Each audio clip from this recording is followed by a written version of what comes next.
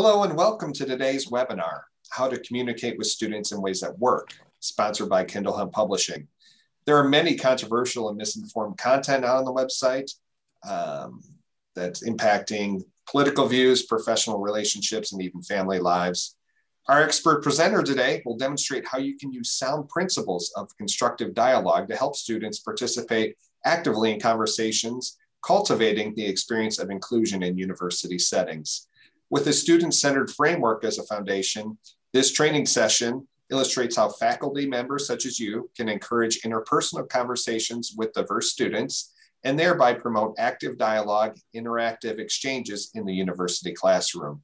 Today's presenter, Dr. José Rodríguez, fuses a lecture-type webinar with an interactive small group session, giving you a hands-on opportunity for dialogue and collaborative engagement amongst yourselves. To participate, please use the Q&A or chat functions within the Zoom platform. At this time, I'd like to introduce you to my friend, Dr. José Rodríguez. Hi, José, how are you? Hi, Ryan. Thank you so much for that wonderful introduction. And thank all of you that joined us on this webinar. We really appreciate your participation. And so let's get started. I want to just share an author's note here at the beginning. An earlier version of this adapted content was published in Interpersonal Communication for Contemporary Living, focusing on useful strategies for managing relationships at work, at home, and at play. There's also another acknowledgement that the material was supported in part by the National Institute of General Medical Sciences of the National Institutes of Health under a variety of awards. So, with that in mind, some introductions. We just want to get a sense of what brings you to this workshop, why this particular training, and how can we support you. So if you just want to take maybe 30 seconds or so to type in some answers to these questions on the chat function, I'm sure that Ryan will be able to share those with me. So feel free, share some of your responses to why you're here, why this particular training. Let us know on the chat function.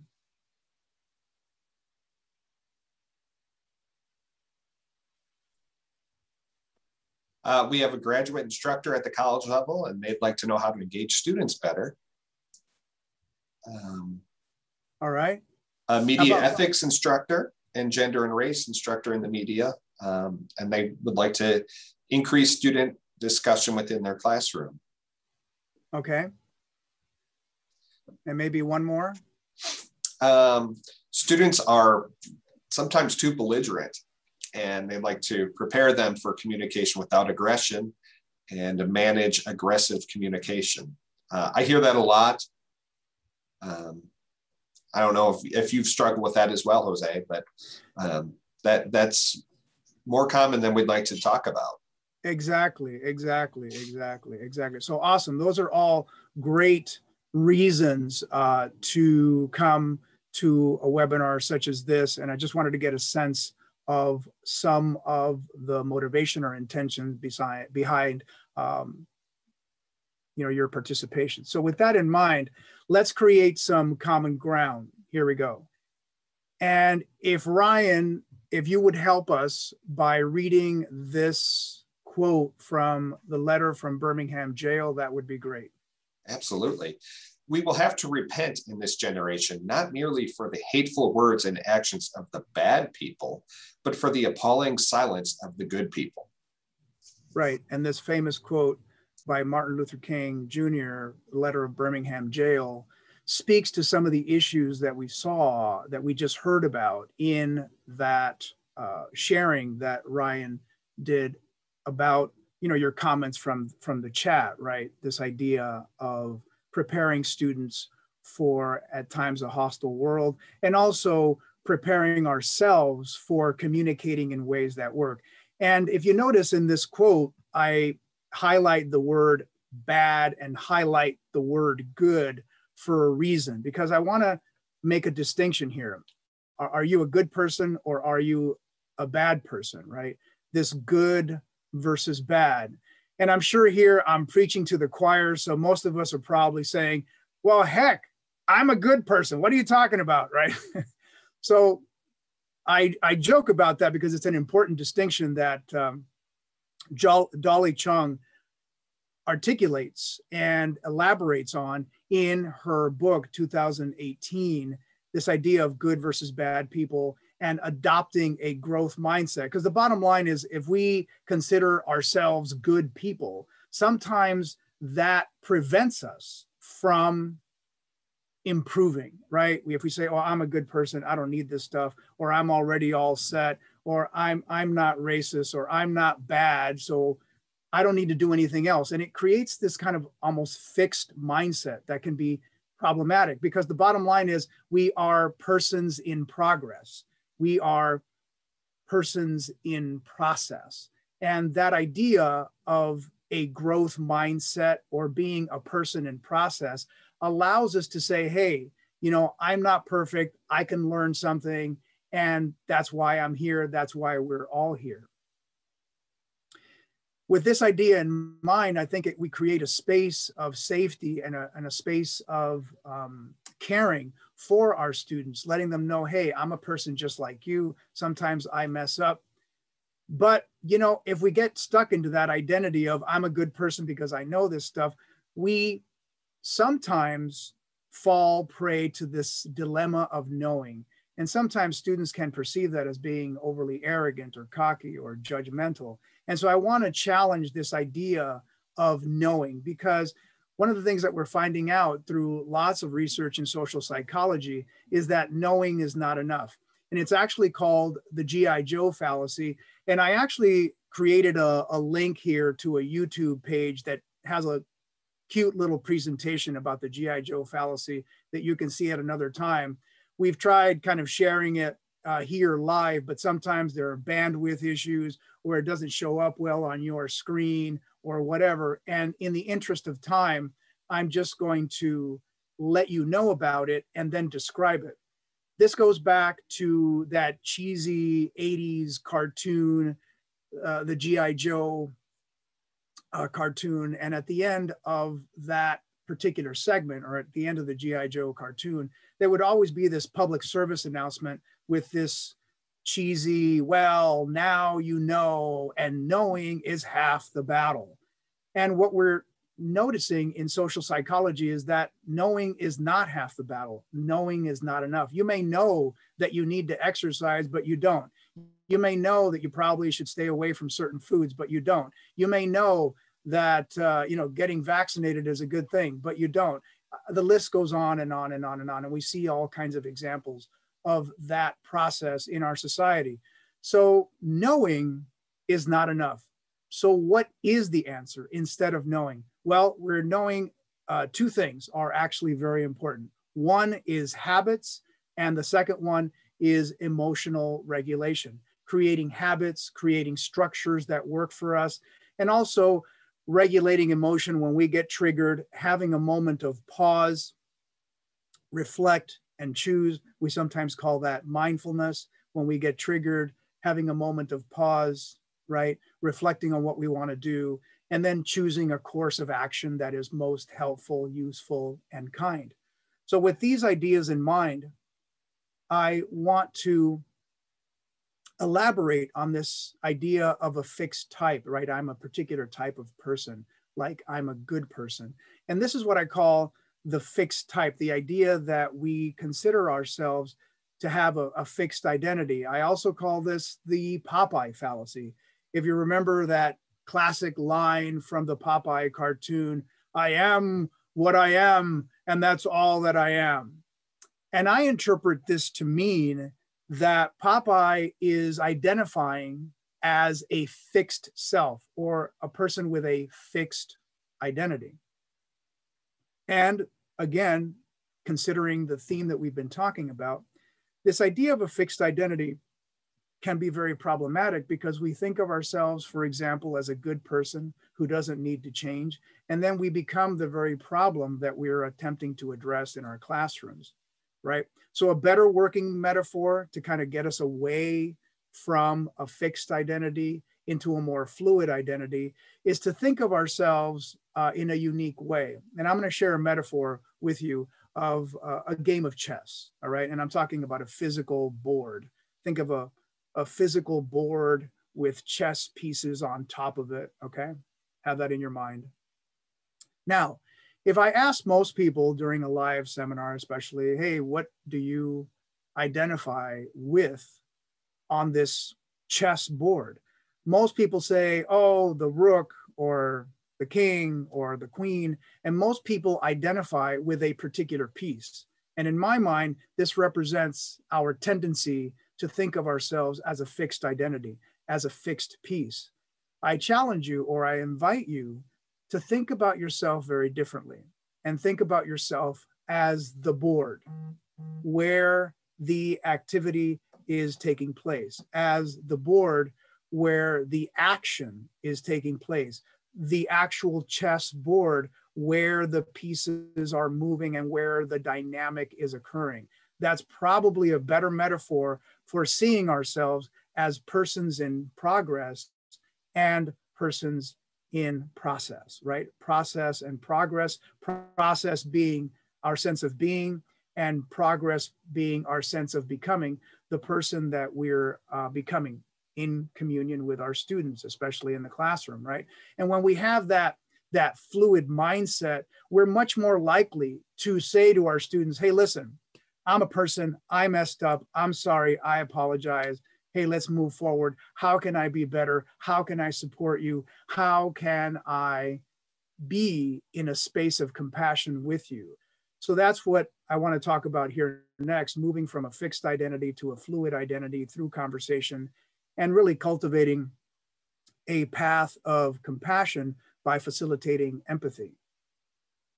And with those ideas in mind, what we're really looking to here is ethical considerations. And I want to turn to the work of Mary Ann Warren, and she created this idea of moral status, which is treating other people with consideration by giving importance to what they need, what they prefer, or what would enhance their well-being.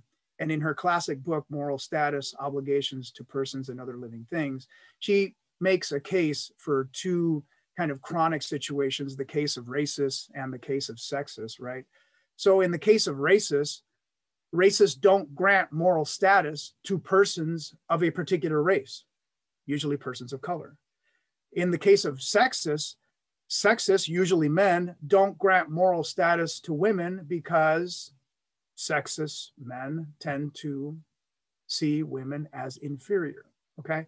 So this is the trap of the fixed identity. And clearly a racist has a very fixed identity and a sexist has a very fixed identity, showing the danger of that fixed identity.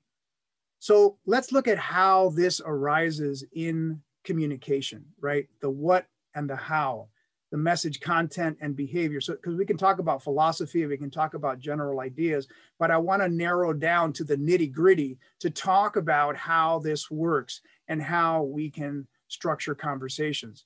One, I want to talk about the what. And here we're talking about ethical content or messages in conversation that consider the other person by expressing authentic concern in a manner that shows positive regard with the intent of alleviating or preventing suffering, basically. So we're talking about what you say or the words that you use, technically the denotative or the literal code in your expression. And that's the what, okay? The words that you use, the content in your message. The second idea is equally important. And this is what I call ethical behavior, which is the how, right? How many of us have heard over the years, it wasn't what you said, it was how you said it. Boom. So here it is.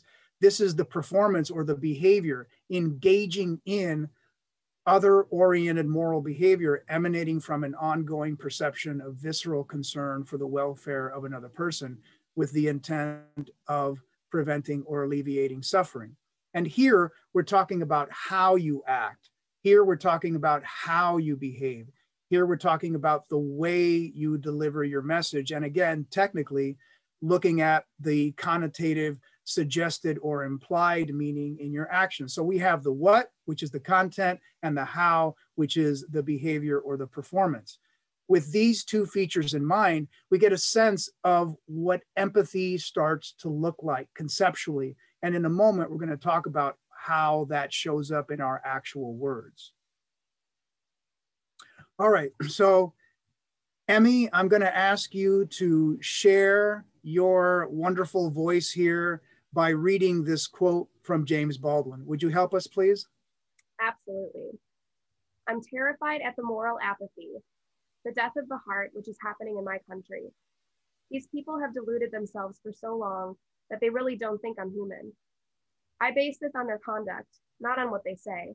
And this means that they have become in themselves moral monsters. Beautiful, thank you. And I love this quote because James Baldwin makes this distinction that we've been talking about. He says, you know, these people have deluded themselves for so long that they really don't think I'm human. I base this on their conduct, not on what they say.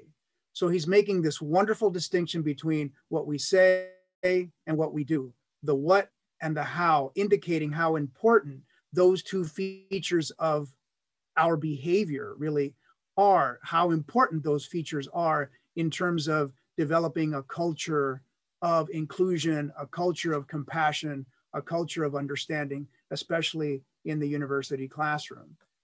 So here's the dilemma. What happens when we forget about the what and the how? What happens when we forget to say the right thing or the compassionate thing or the empathic thing? And what happens when we engage in messages that perhaps are sarcastic or rude or off-center or insensitive? There are definitely consequences. So I want to share a bit of humor here.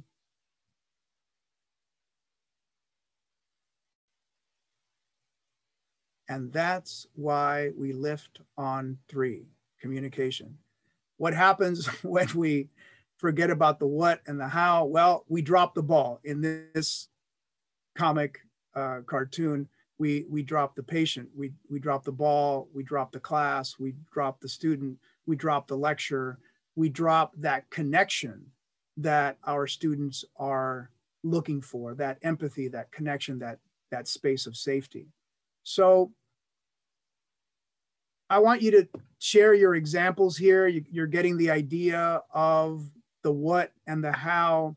Can you take a moment in the chat function, and Ryan will help me out by reading some of those. Take a couple of seconds here to type, what happens when you forget about the how and the what?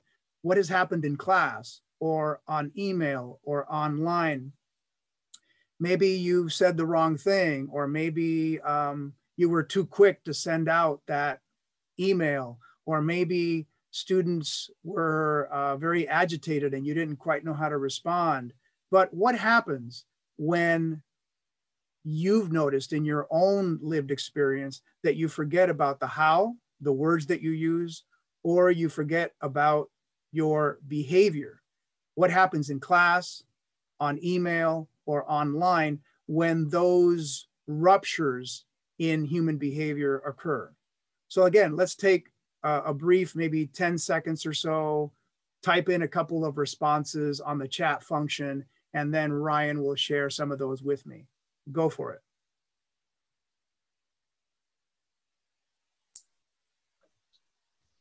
Someone mentioned student morale decreases. Exactly. Student morale goes in the tank. Absolutely. A student may shut down and never speak up in class again. Students completely shut down. Yep. Damage relationships with students. Loss of credibility as an instructor. Absolutely. Loss of credibility, loss of connection with students. Those are all great examples. You get the picture, right? Very important stuff. So you might be saying at this point, all right, Dr. Rodríguez, but you know what? This sounds like too much empathy, too much caring. I don't know if I can do this stuff. So we're going to, for a moment, talk about compassion and equanimity. And I'm going to ask Ryan to help me with this one, because there's a question of balance, right? There's only so much that we can do. There's only so much that we can accomplish, because we're just one person. So yes, we can take responsibility, but there's also this delicate balance of compassion and equanimity. So I love this quote, and I'm going to have Ryan help us with this, please. In order to meet suffering in an open yet truly sustainable way for the long haul, we need to stop trying to control it. Otherwise, we are sure to succumb to empathy fatigue. Whether you care for a classroom of young children with special needs, an aging parent, a difficult to understand teenager, or a community with no clear resolution to their problems in sight, any skillful caregiving relationship relies on balance. The balance between opening one's heart as much as possible and accepting the limits of what one can do. The balance between compassion and equanimity. Wonderful. Sharon Salzberg shared this brilliant distinction in her work, Real Happiness at Work. And I share that because, you know, I've done a version of this workshop live with faculty, kind of a 3-hour session. And every once in a while, someone will say, oh my gosh, but I try with students and sometimes it's too much.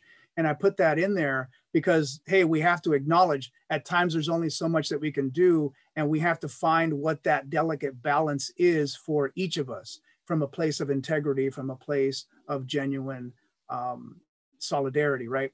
So what becomes important is our intention, a question of intention, purpose and results.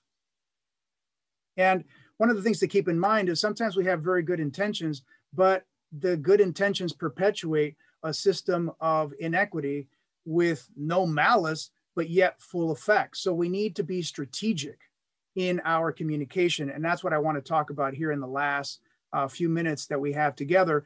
The way that we invite, the way that we minimize problems and try to cultivate intentions that work in our classroom is to invite dialogue and have a focus on conversation. But the question becomes, how do you do that, right? What are the systems? What are the structures? And that's the heart of what I wanted to talk about today.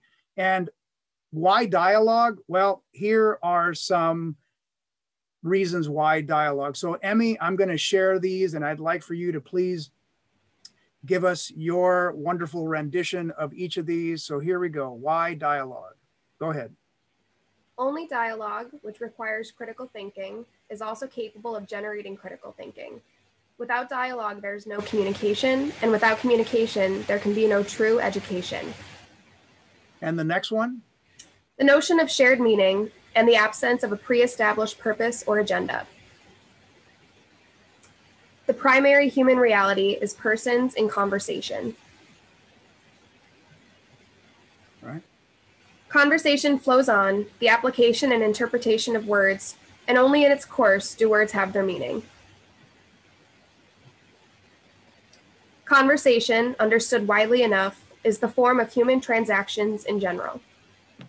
All right, and I think this is the last one. If we see knowing not as having an essence, to be described by scientists or philosophers, but rather as a right, by current standards, to believe, then we are well on the way to seeing conversation as the ultimate context within which knowledge is to be understood. Wonderful. Thank you so much. I really like that last one in particular because conversation is creating a context in which knowledge is to be understood. It is literally the fabric of knowledge in our classrooms, and that's why dialogue is so important. So what's the message? What are we doing? We're trying to call people in and inviting them to belong. We're trying to send a message of, I create a space of safety so that we can have a conversation. I cultivate a culture of inclusion so that you can talk to me. You know that you can say what you need to say because I care about you. So this is the message that we're trying to say. This is the message that we're attempting to convey in our classroom. And I want to share with you a structure for doing that. Over the last 30 years or so, we have discovered, and this is probably not news to you, but you've seen some version of this in the past, and yet it's important to realize that this basic structure is a thing to remember, to kind of keep in your back pocket, and it has 3 features. One is perspective taking, the second one is called empathic concern, and the third is what I call comforting or solidarity. And perspective taking is essentially a statement of basic understanding. And some examples are, I get what you're saying, I hear you, yeah, I see. Second, empathic concern is a message of caring for the other person. That sounds terrible. I'm sorry. I'm concerned about you. Those are all examples. And lastly, there are comforting messages or comforting behavior, which is a move to action that supports the other person. And these might be in the form of a very simple question, like, what can I do to support you? Or how can I help? What can I do that might be helpful or that might be useful? Those are all comforting type messages. So with these three features in mind, I want to give you some very concrete examples. This might happen in the classroom, right? Sometimes a student might share something very intimate in their dialogue in class, and they might talk about their grandfather passing away or dealing with the COVID crisis or whatever. And you can respond by saying, wow, I get it. That sounds, really heart-wrenching. Let us know how we can support you. Thank you for your courage in sharing your story. That's a very simple way of not only acknowledging the student's truth, but also inviting other students to share their stories in the future, okay? So if we were live, I would share some videos with a variety of different interactions with students to kind of show you how this works. But in this mediated forum with limited time, I want to share some email messages to give you a sense of how this might work in that context. So sample one is an initial email message that I'm sure you've gotten a gazillion times in class, right? I'm in your class. Will you drop me? Or my personal example, did I miss anything? Right? And how do you respond, right? It's very easy to get frustrated. It's very easy to get triggered. Here's one response that I've cultivated over the years. Dear student, thank you for your email message. I understand the dilemma that you're describing. I get what you're saying. Notice that first and second sentence are basically a statement of understanding. Then I go back. Please know that I will not drop you because you missed the first day of class. I respectfully request, however, that you get notes and other relevant details about the course from a friend or a classmate. I hope that you find this message helpful. Please let me know how I can support you further. Now, explicitly or implicitly, you see those three features of perspective taking, empathy, and some statement of support, okay? Here's another message. This student was having a challenge with his grandfather who he took care of. And he says, dear professor, I completely understand. I've apologized to my groups because I was absent. I also want to apologize to you. I'm still dealing with some family issues and I need to take care of my grandfather during the day. Anyways, I want to apologize. See you on Tuesday. That was his original message. And I responded by saying, thank you for your respectful reply. I'm so sorry to hear about the situation from your grandfather. By the way, that's a statement of empathy. He's lucky to have you in his life. You have my deepest empathy, and that's an actual explicit message of empathy. Please let me know how I can support you. Again, you see that pattern of perspective taking, empathic concern, and some message of comforting or solidarity, okay? All right, so now it's your turn, all right? Now that you've seen the pattern, so how might you use this content, or how have you used this content in class, on email, or online? And again, you can share via the chat function and I'll give you the possible structure here. So take a moment, tell us, how might you use this in class, online, or even via email to allow students to feel included and facilitate moments of dialogue in your class? Thank you, Jose.